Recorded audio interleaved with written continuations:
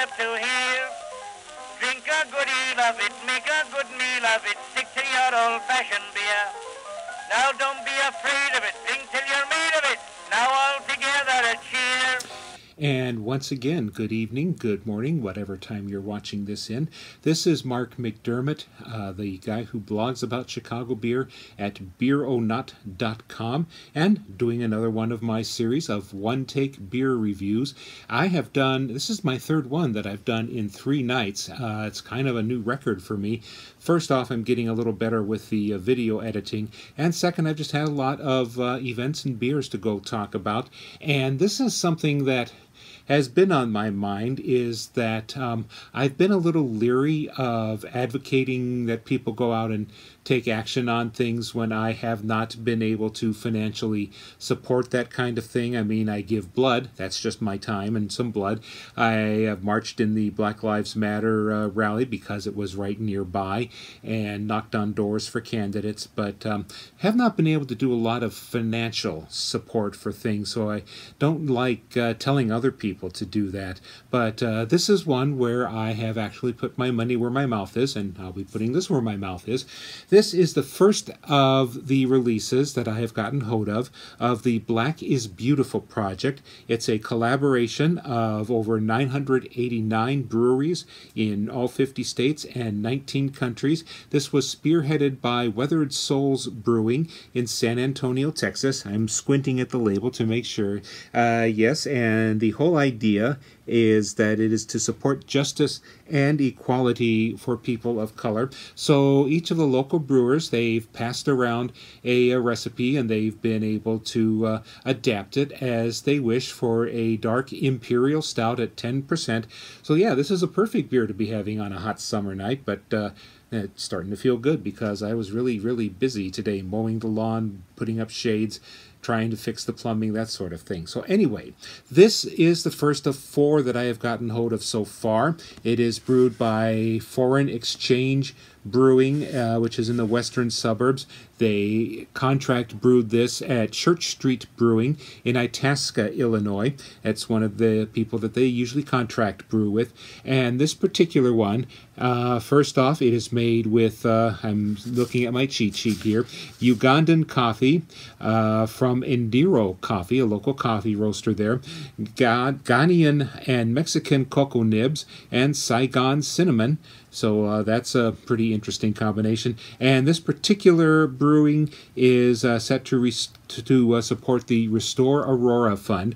That's Aurora, Illinois, and the NAACP Legal Defense Fund. So all the proceeds that they are making from this are going to support various charities, and the other brewers are doing other local beneficiaries. So anyway, let's stop talking and let's pop this open.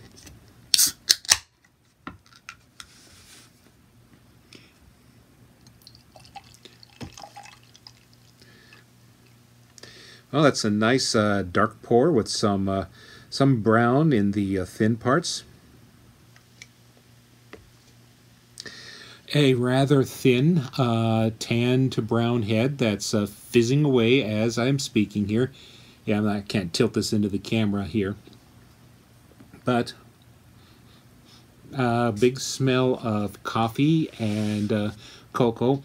Not quite a mocha note. And then the cinnamon kind of does come up. I mean, I kind of take my coffee with cinnamon in the morning, supposedly for your blood sugar, but who knows. But very nice smell, not overly roasty like some dark imperial stouts.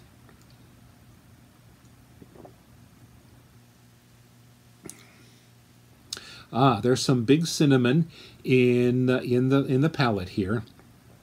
And the coffee is not as strong on the palate as it is on the nose.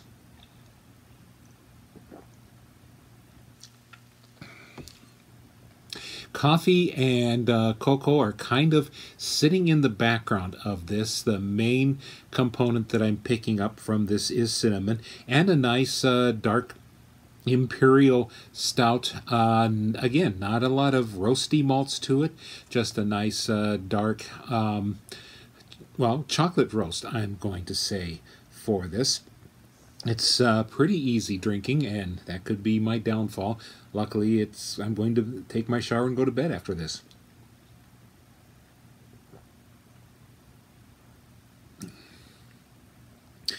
Not very strong in alcohol. This is one of those that might change quite a bit if I take my other 3 cans that I got from the 4-pack, maybe set it aside for a while. Certainly not going to drink these all in a day or two. So this is a very good start for this. I may come across some more examples of this as I go along, and I'm going to try to YouTube my tasting of each one of these. This is the Black is Beautiful Collaboration Imperial Stout. It's made by Foreign Exchange Brewing at the Church Street Brewing Company. It's a nice start to this series, and pretty happy that I bought this one. So hope you're enjoying whatever you're enjoying. Yeah, I'm getting a little gas right toward the end of every one of these podcasts. But anyway, this is Mark McDermott, your one-take beer reviewer and the guy at beeronaut.com saying cheers. Now don't be afraid of it. Drink till you're made of it. Now all together a cheer. Bit of a coffee soda comes up, though, towards the end.